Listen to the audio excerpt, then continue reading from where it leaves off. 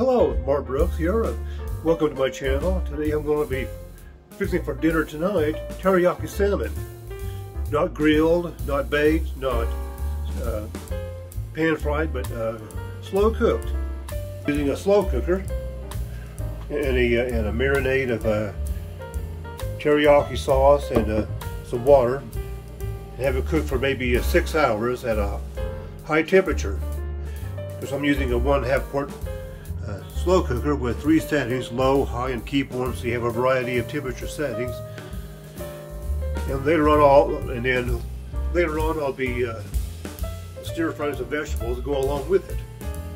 So keep watching and I'll show how I do that later on in this video. So in the slow cooker I'll be adding 2 cups of water, 2 cups, and a 1/4 cup of teriyaki sauce,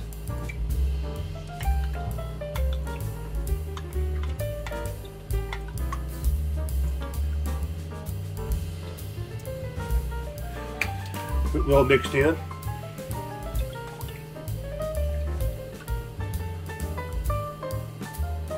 And the salmon I use is a premium Atlantic salmon, available at Walmart in the frozen section. These are skinless fillets. And we'll add the salmon to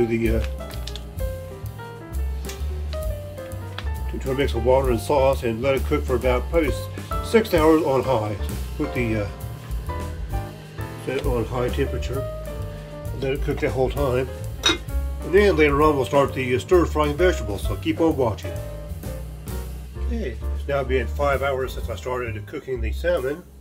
So I got the temperature set down to warm, to keep it warm while I'm doing the vegetables. You know what I'm doing is stir frying a mix of asparagus, tomato, carrots, and portobello mushrooms. That'll begin very shortly here. Okay, start the vegetables.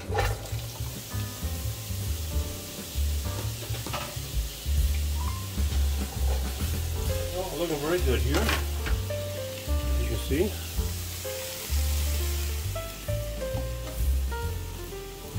And as I cook, I'll be adding additional ingredients. Here's some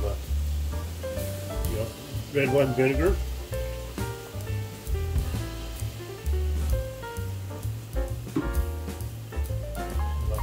French red hot sauce,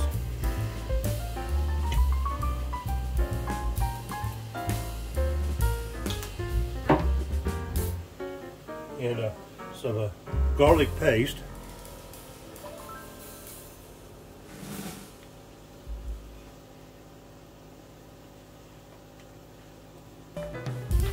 I'd like to add a little yellow mustard to it.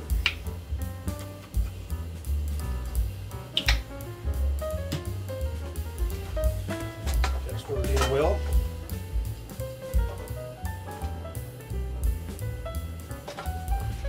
I'm going to burner set on a medium to low temperature.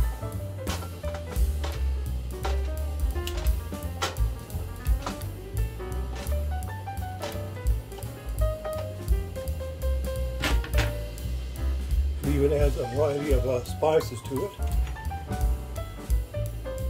Some chives,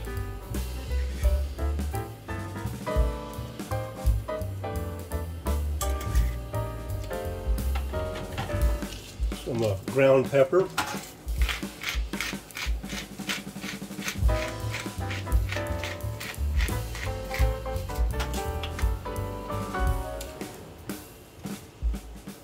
and some salt-free seasoning, or Miss Dash.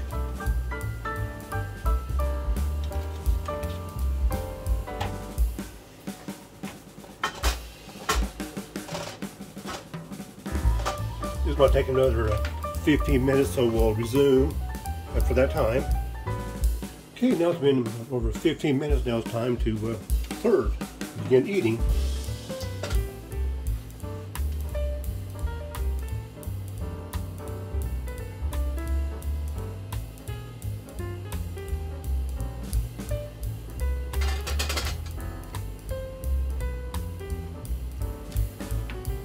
See, the vegetables are done. Put it in a plate. this base left open for the salmon to go there. On the salmon, I've added some chives and ground pepper. So next, we'll go ahead and taste it.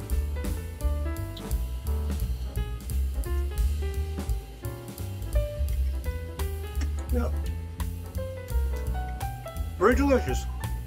Hope you found this video very interesting, and maybe you want to try the same thing for yourself. So again, thanks for watching.